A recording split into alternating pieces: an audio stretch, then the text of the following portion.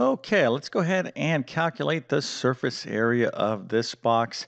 That's what we're going to be doing in this video. Now, if you think you can do this, definitely encourage you to pause video and calculate the surface area of this particular rectangular box and put your answer in the comment section. We'll see how well you do with this. This is not going to be that difficult of a problem, but really what I want to talk about here is to make sure we understand the distinction between area, surface area, and volume. Okay, so we'll do a quick review of these three concepts, and we're really talking about basic geometry here. So you definitely, want to know how to calculate the surface area of things like this box. So this is not that difficult of a problem, but again, if you're not quite sure what to do, just stick with me for a couple minutes and you'll be an expert at finding the surface area. But before we get going, let me quickly introduce myself.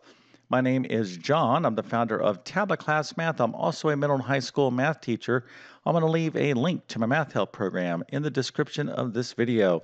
But if you're having a tough time in math, maybe you just don't feel like you're good in math, I can just tell you right now, that is not true. Okay, anyone can be very, very good at math, but you definitely need the right kind of instruction. So if you don't feel like you're getting enough instruction in your current math course, and maybe you're not connecting with your teacher's teaching style, whatever the case might be.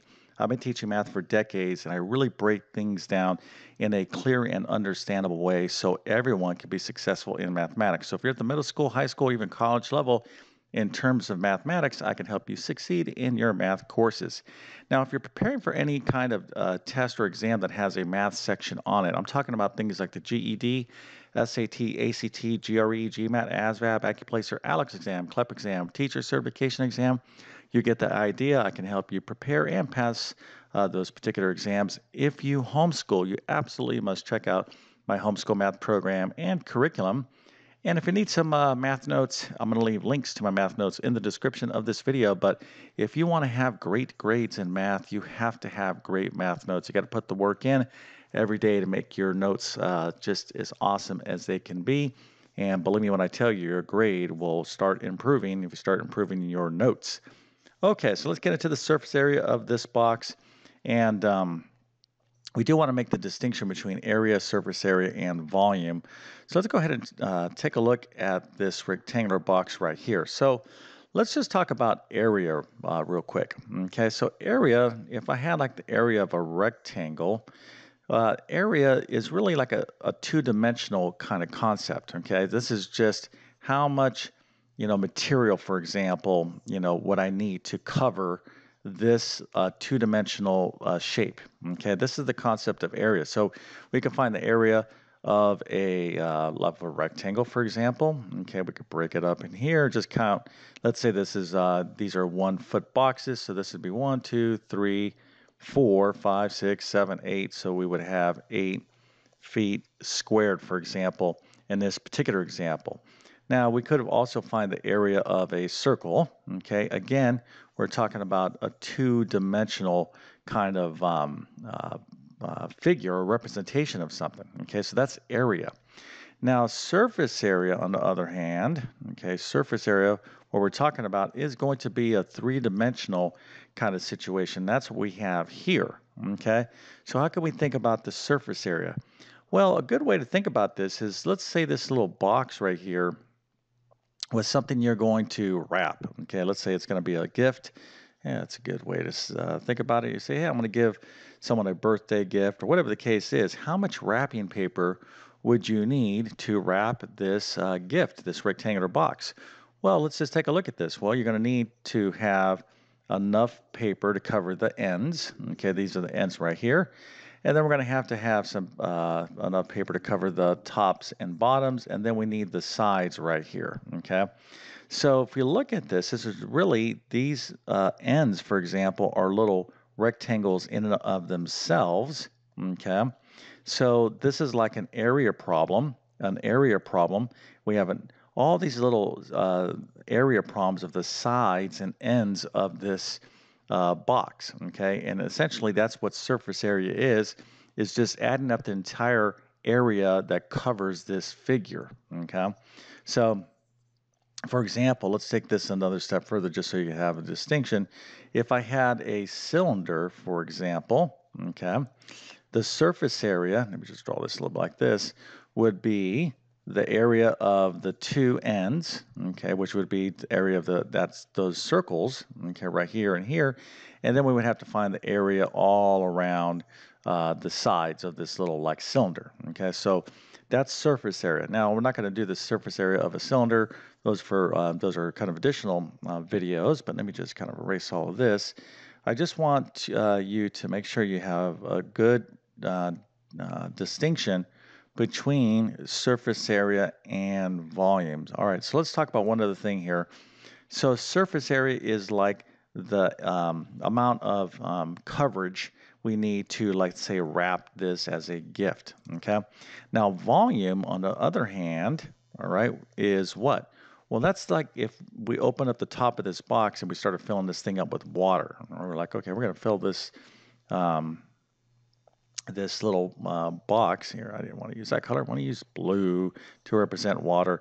So if I want to fill this whole box up and calculate how much water, I can fill up to the very, very top of this thing, that's volume. Okay, that is volume. All right, now one thing that we want to be clear about is the units of measure. Okay, now I'm not going to tell you what these little units of measure are. Of course, I'm going to tell you here in a second, but I want you to give, to see if you can figure this out. Area and surface area, because this is a type of area, will always be in units of measure squared. So if we're measuring things in feet, area and surface area would be feet cubed, and volume is always units of measure cubed. So if this was in feet, for example, our volume could be something like feet cubed, right? This is feet squared. I'm sorry, I don't know if I misstated that. But again, surface area and area is units of measure squared. I think I said cubed. Whatever the case is, I'm clearing that up right now. And volume will be units of measure cubed. And that's very, very important, because if we don't put in the right units of measure, some math teachers will dock you some points, as they should, because we are calculating a certain concept and you need to understand the right units of measure. All right, so let me go ahead and just lay this out here for you so you can concentrate, because I want to see if you can figure this out. Okay, of course, I'm going to show you how to solve this here in just 1 second. But what do we need to do to find the surface area of this box here? Okay, well, we're going to have to find the area, okay, of the ends, all right? And the area of rectangles and boxes is simply the length times the width. Okay, so that's just the area of all these little subcomponents. So you're going to have to find the area of these ends. Then we have top and the bottom. Okay, so there's like the top. There's the bottom. We call these the ends. Okay, and then we have what? We have the sides. Okay, so you got to be very careful and look at the dimensions. So this is 2 inches high, this is 3 inches wide, and this is 6 inches long. So go ahead and make the determination of all the dimensions of each one of these little component parts, and then simply add up all these parts, and you're going to get the entire surface area. So let's see if we can do that. And how many sides or how many pieces of this box do we have here? Well, we have 1, 2, 3, 4, 5, 6. So we're going to have to do 6 little separate calculations, add them all up, and you will get the surface area. Okay. Now, I'm going to give you a chance here to think about this unit of measure, because sometimes you're given little notations and symbols that you need to understand before you to be able to interpret. You're not going to necessarily be given units of measure like feet or inches and whatnot. You might be given them they might be given to you, excuse me, in a notation like this. But let's go ahead and answer this right now. These are inches. So let's say this is let's use 3. Okay. This would be 3 feet, 1 little apostrophe, and this is 3 inches. So don't confuse feet with inches. We're talking about inches, all right? This is feet. All right, so I've pretty much given you everything you need to know to find the surface area of this box. So go ahead and pause the video if you want to work on it and put your answer in the comment section, but I'm going to get to this solution right now. So if you don't want to see it, keep pausing the video, but let's get into the answer here. So here is our lovely rectangular box. We got our dimensions, 2 inches, 6 inches, and 3 inches. And let's go ahead and see how we can calculate this. All right, now, let's talk about the top and bottom. Okay, well, the top, you could do this in any number of different ways. You just have to kind of organize all the little pieces of this box and find the areas of these sides and then add everything up. So the top and bottom would be this part right here. Okay, so these are the tops and bottoms. So what's the dimensions of that? Well, if you look here, this is 3 inches by 6 inches. All right, so this is the dimension of the top, which is the same thing as the bottom. So a 6 by 3 rectangle, but we have two of them. So I'm going to multiply this 6 by 3, okay, the area of this right here by 2, okay, because I have two, the top and bottom, so that's going to be 2 times 6 times 3. Of course, that's going to be 2 times 18, which of course is 36, okay? Now, I'll address the units of measure at the end of this thing, but let's go ahead and continue on. And this is a good way to kind of approach this problem. Let's talk about the sides, okay? Now, what are the sides? Well, this would be like the sides right here, okay? So what is the dimensions of the sides? Well, we have to be very careful when we look at this figure. Well, it's going to be 2 inches by 6 inches, okay? So we have 2 inches here and 6 inches there. So we're going to have 2 of these sides. So that's going to be 2 times 2 times 6. Of course, that's going to be 2 times 12, which is 24. All right, so those are our sides. And now let's go ahead and finish this up. I'm going to be very careful here not to mess up my little figure. And let's go ahead and address the ends. So this would be the ends right here.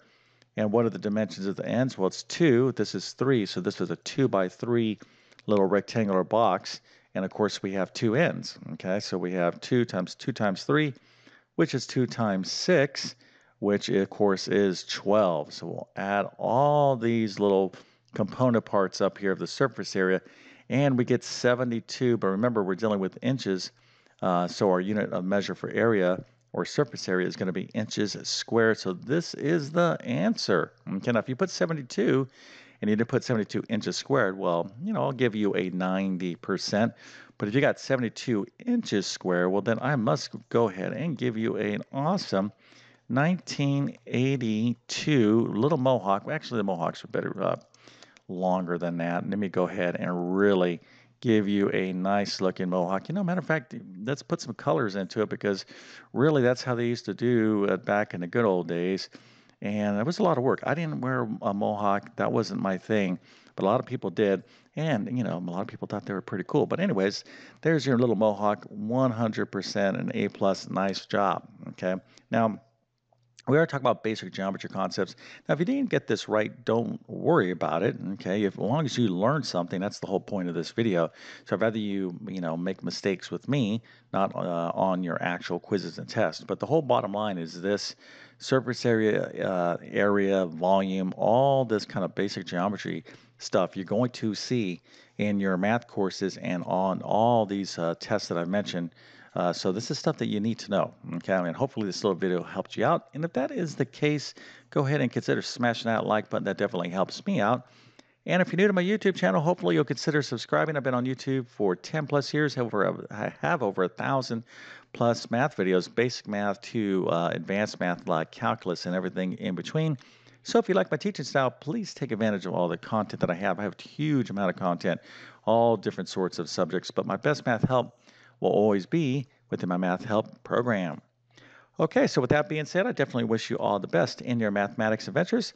Thank you for your time and have a great day.